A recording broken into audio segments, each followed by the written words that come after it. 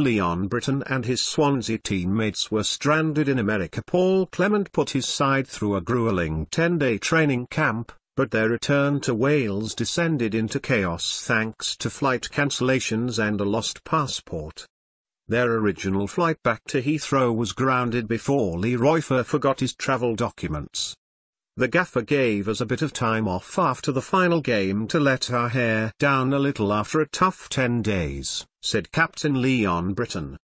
The good mood was short-lived though after we found out British Airways had cancelled our scheduled flight back to Heathrow. It didn't all go to plan after Leroy left his passport on the charter flight. The gaffer gave us a bit of time off after the final game to let our hair down a little after a tough 10 days, said Captain Leon Britton. The good mood was short-lived though.